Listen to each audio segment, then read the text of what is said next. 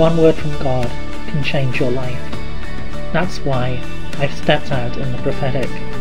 My name is Kevin Bridges, and you're listening to Daily Prophetic. I see a tasty pumpkin being cut open, and inside there are many seeds. The Lord says to you, the fruit that you bear will always contain seeds for the future, seeds of blessing that will produce even more harvest, that will produce even more fruit. Look and see, I am at work. I'm a God of multiplication, a God of more than enough.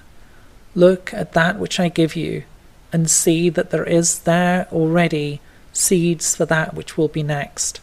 Look and know that I am with you, that I am blessing you not only now for this day, but I'm blessing you with seeds for the future. Come and receive from me this day. Receive not only for today, but also the seeds of that which I'm doing tomorrow. Would you like a personal prophetic word?